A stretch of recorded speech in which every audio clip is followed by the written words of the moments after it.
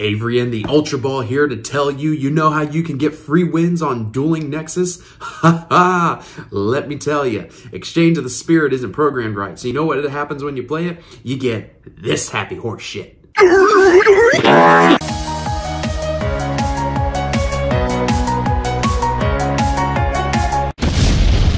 Make sure to smash the ever-living crap out of that subscribe button so we can get to 800 and eventually 998.9, 1,000 subscribers. Ladies and gentlemen, thank you so much for all the support that you've been showing on the channel. I'm sorry I haven't been uploading every day as I have been for a while now. I've just been so busy with life and, excuse me, dealing with the broken window in my car. Luckily, it is all fixed. Everything is good. I'm going to get the tint replaced.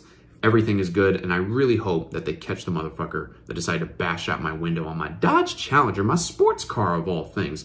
Or, if he has a Starlight Rear Appaloosa, give that to me and we'll call it even, pimp. So, let's talk about Exchange of the Spirit. You know, I've been sort of taking a break from competitive Yu-Gi-Oh! For a few days now, actually almost about a week, just because of the fact that when I very rarely get my invite, not necessarily top an event, I understand that many people say that's just top 8, I'm not going to get into that, but just whenever I very occasionally, very rarely, I should say, get my invite, I'd like, or even go to a big event in general, I like to take a break from competitive Yu-Gi-Oh!, especially near the end of a season when we're about to get like nationals and all these other big championship things. If I know I'm not going to these events, I like to just take a break and just play more casual decks, play retro formats. Like I was just playing GOAT format yesterday with my dad. I was playing Chaos, he was playing Burn, and it was just a good old time.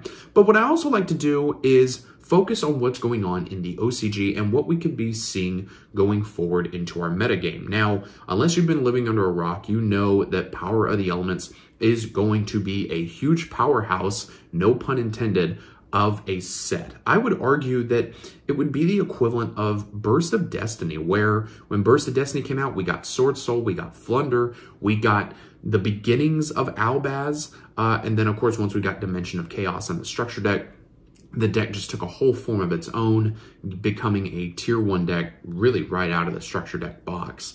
And I think, actually I know for a fact, that we're going to see something similar with Power of the Elements, but not just with Splight, but with tier elements. Now, tier elements, if you're not keeping up with the OCG, was for a while the second best deck, a very close second best deck with Splight. Splight was over 50% representation, it was tier 0, and now that they have their ban list hit, plus they have the new, and I'm going to try and say this without getting tongue twisted, Ishizu Ishtar support with the Yugioh, the Century Statue, and the Exchange of the Spirit cards, right?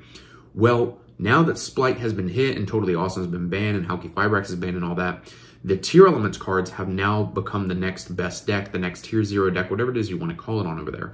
Well, with the milling cards and the combination of Exchange of the Spirit, the deck is fucking nuts, ladies and gentlemen. And not just nuts in like, oh, it's going to build a big board. No, no, no. It's going to mill your deck out because the Yugioh can mill 5 from both players' decks, and then if Exchange of the Spirit's on the field or in the grave, then it's going to mill another 5 from either player's deck. And it's absolutely insane. Now, the deck has a huge learning curve, and I would argue that it makes Prank Kids both pre-Meow Meow Moo and post-Meow Moo very easy to play in perspective. Like, tier elements is confusing as hell. I've been trying to learn the combos for the past day and a half, and it's insane what that deck is able to do. Like, you can like send off Herald of Orange Light during the opponent's turn to negate a monster, but if you send Yugioh, you can mill 5, and then you dump a tier elements, then you can fuse from the grave, and then you just get like all the cards in the world, and you just give the opponent 2 middle fingers, and you win the game. Like, it's fucking bananas. Like, it's insane. And of course, the deck can play a Shaddoll package of like 2 beasts or whatever cards you want to play, and then fuse from the grave and make Winda. Like, it's nuts. It's insane. I don't know how. I don't know why, but it's a thing. On top of that, too, if you, I guess, don't want to lose in Dueling Nexus, you can do what I did last night when I was playtesting with my dad, where I went to go activate Exchange of the Spirit, and it resolved, and yeah, like we saw at the beginning of the video, I got a blue screen of death on Dueling Nexus. Now, I thought I crashed all of Dueling Nexus. No, no, no. I just crashed the game that I was in. But I noticed too that at the beginning it said like card error function like 3 times in a row. So I'm like, well, what's that about? It must be because I'm playing OCG cards. Maybe they're not programmed correctly yet. Well, Exchange of the Spirit ain't programmed at all, pimp. Like, it just don't work. You activate Exchange of the Spirit and it just ends the game. It just crashes everything. So if you're about to lose and the opponent can't negate Exchange of the Spirit, just play that, and then when it resolves, you just get a blue screen of death. So I don't know if it counts as a loss or a win or anything for either player, but it's just something that you should keep in mind moving forward, especially if you're going to be playing in the OCG format with the OCG cards and things like that. But in regards to Yu-Gi-Oh! As a whole, I do think that the format is in a healthy state pre-Power of the Elements. I really do think, though, that once Power of the Elements does hit, you're going to see people playing tier elements even before we get the Milling Ishtar cards, because we don't know when we're getting those, right? Like, they're not going to be in Power of the Elements. They were in the OCG Duelist Pack Pyroxene, but for us, you know, Pyroxene hasn't been announced as a side set for us, so they could dump those cards into like a tin, a side set. Like, we don't know right now. Maybe they're in Battles of Legend Crystal Revenge, which would be absolutely insane, because then, you know, tier elements is going to be at their absolute maximum power.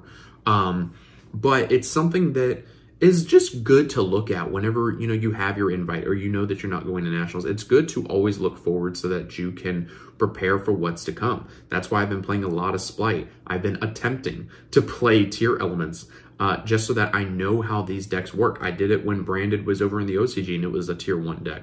You know, this is how you keep up with the metagame, and this is how you get the jump on people who aren't as prepared as you are. You know, you walk in day 1 with a tier elements build that is ready to go for the meta, you're going to pants people if they don't know what it does, or if you have a good solid build right out of the gate. And to me, it makes me wonder, will Konami hit anything on our ban list that we'll get, obviously, a little bit after Power of the Elements comes out? Because at that point, I believe that our nationals will be right around the corner, or it will have just happened, because it's going to be near the end of the upcoming month in July. Then the following month, we get Power of the Elements. It makes me wonder if we'll see any hits to future-proof things like Splight, or even especially tier elements, going into the next ban list. You know, whether it's I don't think that they're going to ban Exchange of the Spirit, because the card in of itself is really not that broken. It's the things around it that make it much better than what it is with the errata. But it makes me wonder if we'll see any future-proof hits like Konami used to do back in the day, where they would hit cards to future-proof decks because they had that date that they had to hit. Like, you know, February 15th is when you get your next ban list. Okay, here's some things that we'll hit to hopefully make things better in the future. Whereas they got rid of the date and all that stuff. But it's where we are in the format right now. I think it's a very good time to be playing and to be learning, especially if you're new, and to also realize how healthy of a format we're in. Yeah, people are tired of playing against Branded. Yeah, people are tired of playing against Sword Soul. That happens every single format. That's not going to change. People get tired of the top decks every format. I've seen it so many times. It's ridiculous. But in regards to it being healthy with so much deck diversity, you know, obviously there's going to be other decks that are better than others, but that's with every format. But to have the number of decks that you can pick from and play and see success with them, if you play test enough and know your matchups, you're going to get rewarded for it. But when Power of the Elements comes around, when all that shit starts hitting the motherfucking fan, you are going to see shit go off. You're going to see Splight just out of nowhere taking over everything. You're going to see tier elements, especially whenever we get the Yugioh, Ishtar, Exchange of the Spirit stuff. It's going to come up as a top deck, because that stuff is absolutely insane. But let me know down in the comments if you want to see a deck profile of tier elements. I have a build that I've been working on for a little bit, trying to learn the deck and things like that, because like I said, it's confusing as fuck, and I'm not going to try and sugarcoat it and know what I'm talking about, but I want to learn it so I can at least, you know, be up to date with what is going on. So guys, please let me know what you think down in the comments.